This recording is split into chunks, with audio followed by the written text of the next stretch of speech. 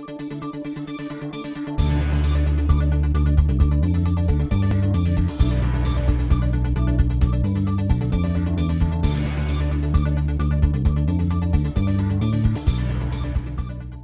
morning, Huckabay, and welcome to Life in the TeePee. I'm Juan Hernandez. And I'm Marjorie Rodriguez, and we're your host for this week. Announcements this week. Our Lady Indians are off to a great playoff start with a by-district win against Covington last Tuesday. Last Friday, the Lady Indians played Cherokee for a win in area and are advancing into the regional playoffs. Our guys tied for second in district and play this week in their first playoff game. Be sure to come out and support our Indians and Lady Indians as they advance in playoffs. Several of our students have been competing in FFA around the state with competitions in Fort Worth, San Angelo, and San Antonio. Be sure to congratulate them on their hard work when you see them. Here's our picture of the week.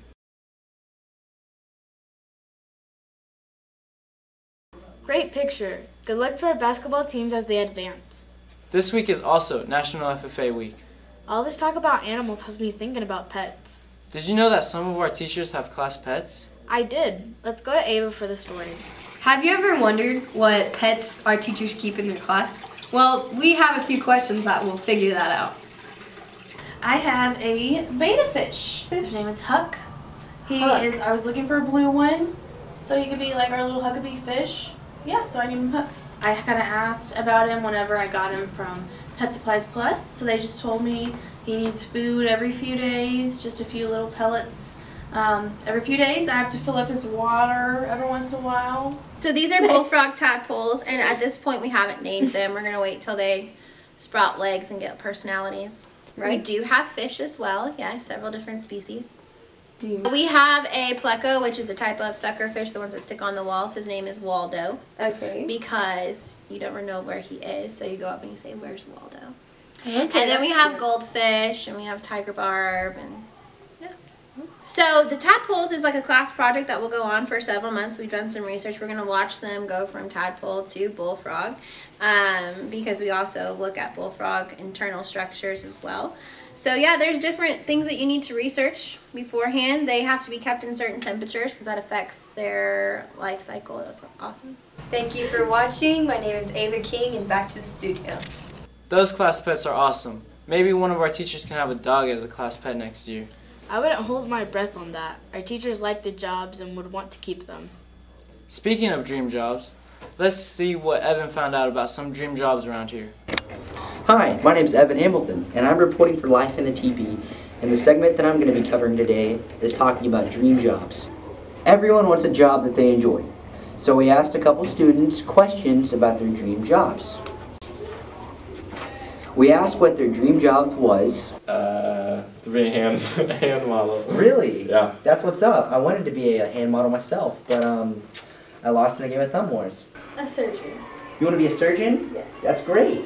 My grandfather had open heart surgery, so the surgeon did a really good job. Ranching. You want to be a rancher? Yes. That is awesome. Why is their dream job? Makes a lot of money. Makes lots of money. That's what's up. Lots of 5-5 pays off. Very good. I want to help people, like, fix their problems inside their life. That's cool. You just want to help people. Yes. Very good.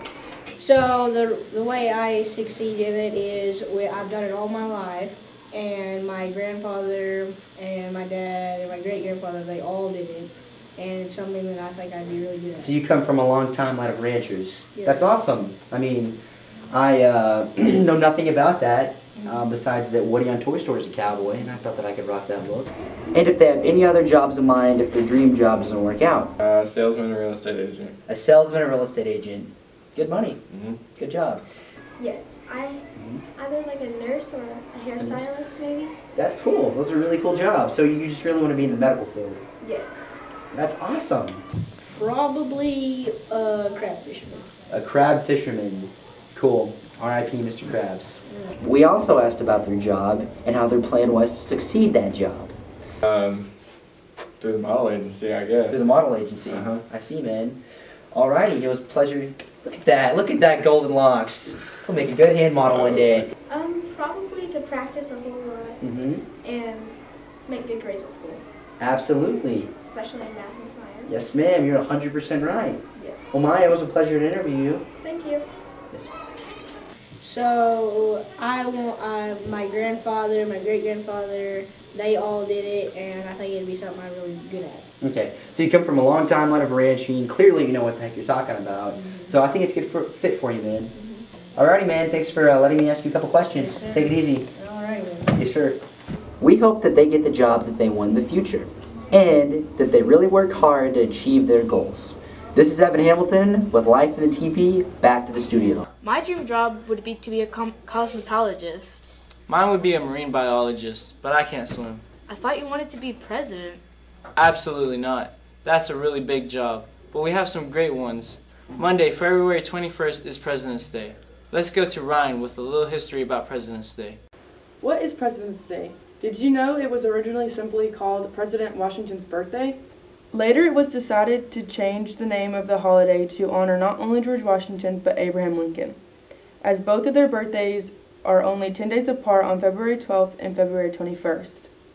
In Westmoreland, Virginia in 1732 on February 22nd, George Washington, the first President of the United States of America, was born. Now you may have heard several things about George Washington, like his teeth were wooden, but fortunately that was not true. Not many people know this, but he was 6 feet tall. He was also nicknamed the father of his country. Now jumping over to Abraham Lincoln, the 16th President of the United States. Unlike most presidents, Abraham Lincoln wasn't born into a wealthy family. He had a rough childhood, but yet he worked hard, and in the end he won the election to the U.S. House of Representatives in 1846. Abraham Lincoln is credited with starting the national banking system. Mr. Lincoln accomplished many things during the presidency, but what you may not know, he was a devoted family man and father. He had 4 kids, so on February 21st, when you are celebrating President's Day and are glad not to be in school, remember these 2 presidents who did a lot for our country. Hi, I'm Ryan with Life in the TeePee. Back to the studio. I didn't know some of that. Did you, Juan? I definitely learned something. Now let's go to Dylan and Rocco for the joke of the week. Hi, I'm Dylan. And I'm Rocco. And this is Joke of the Week. Hey Rocco, I've got a joke for you. What's the joke? This one's from Tylee Thames in the 6th grade. What did the farmer say when his wife didn't let him buy a prize steer? What did the farmer say? That was a big mistake. Hey Dylan, I got a joke for you. What is it? It's from Taylor in the 5th grade. What kind of transportation does a snowman use? What? An icicle. And here's the last one. This is from Ella. How do you get a country girl to like you? How? A tractor. Thanks for tuning in to Joke of the Week. Make sure to submit your jokes in the office and back to the studio. Spring break is coming up real soon, in like 2 weeks. Yeah, I know. We're all ready for a break. That's all we have for this week. We'll see you next week, and remember, to be a leader and dream big.